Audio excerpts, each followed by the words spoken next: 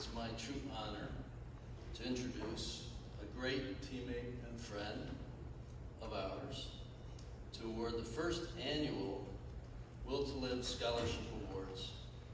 John will tell you more, but I'd like to just say that had we had this award, John himself would likely have received it.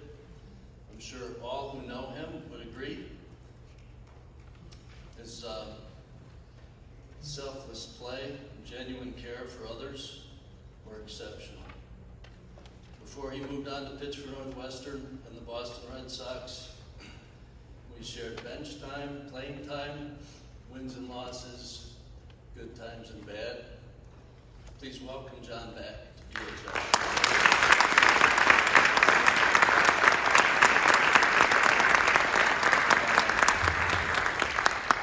Michael,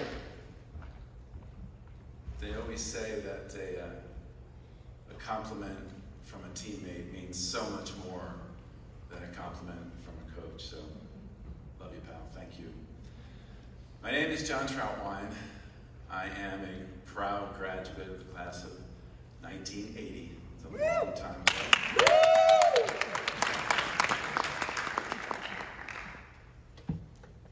30 years after I graduated, I had had over 1,000 teammates in my life, starting at Knothole at Barrington Park District, all through Barrington Middle School and Barrington High School and Northwestern, and 7 years of professional baseball. By the way, if you Google me, you will be disappointed. I wasn't that good.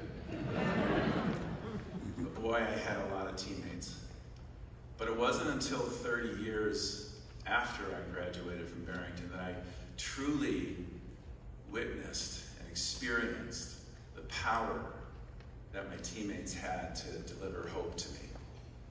You see, 30 years after I graduated, my oldest child, my son Will, took his life. He was 15. He was a freshman at Northview High School outside of Atlanta, Georgia, where my wife and I and Will's 3 siblings live. He was big and strong, he was healthy, he was popular. He was successful in all walks of his life, but he suffered from an illness that he didn't know existed. He suffered from an illness that his dad didn't know was an illness. He suffered from depression. He was uneducated and unaware about it. His dad and his mom and his family and his friends were uneducated and unaware that 1 in 5 of you suffer from some form of it. 1 in 5 of you all suffer from some form of it. It's treatable, it's beatable, and it's okay. But we didn't know that back in 2010, and Will didn't know that, so he never talked about it. And when he died, I was so devastated that a young man living in my home would lose that will to live. And at his funeral, I stood up at a podium similar to this, and I talked to his teammates, his lacrosse teammates, and they were all in their jerseys. And I told them how Will just loved being on the team, and he rejoiced in his teammates' success, and that was just such a great trait. And at that point, 3 days after his death, I didn't know how I was going to get through it. I didn't know how I was going to be able to stand up, let alone continue on and lead my family. But during the funeral, I started picking out my teammates. My friends from pro ball, my friends from college at Northwestern. But the vast majority of my friends that were there were from Barrington High School, and Barrington Middle School, and North Barrington Elementary. My life friends, many of them are here tonight. They came from all over the country to Atlanta to be there for their friend, who they went through the trenches with, who they had to deal with these crazy academic curriculum, had to deal with the crazy principals and the crazy coaches and the ridiculous tests and all of these things. We learned about life together.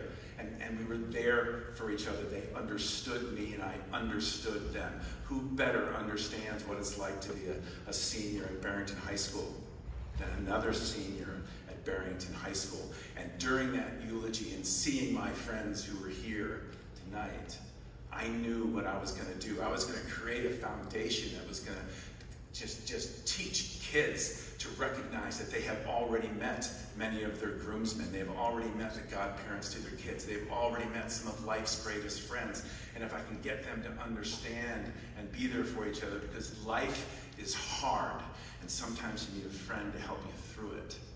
That's what my BHS class of 80 did for me that week, and weeks and months and years even now. Last year we had our 41st reunion because we couldn't do the 40th during COVID.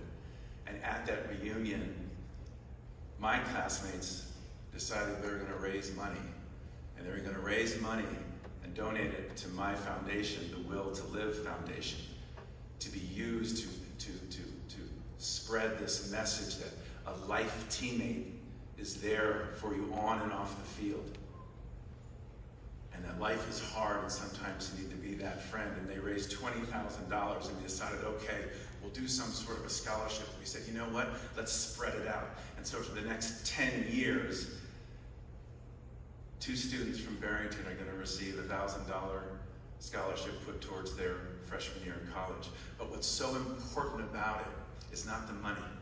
It's the fact that this scholarship is voted on 100% by kids. Not one adult, not one coach, not one teacher voted on it. For the kids, through the kids, and by the kids. Because life is hard. And you guys get each other. So rejoice in that. Be there for each other. And you're going to have so much fun. Because I'm going to be tonight. Where are we going after? Moretti's or something? Right? They're out there 40 years ago. And it's like we never left. So we're so excited to present the first award. This is voted on by the kids. This was done through the athletic department this year. It is our goal that over the years that every student at Barrington High School will vote on what it means to be a life teammate. So this message just resonates through.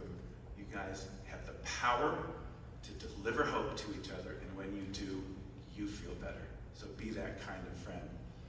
So I'll first announce the male winner voted on by his teammates, Mr. Will Farmer.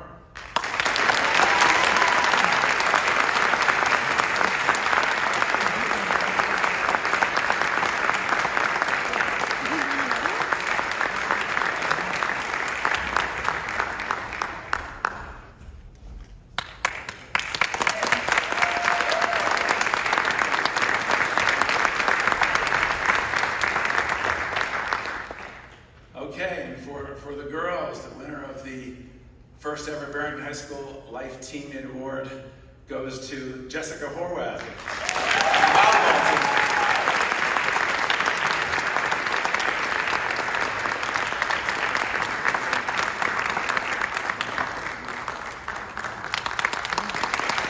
Thank you all. Love you, man.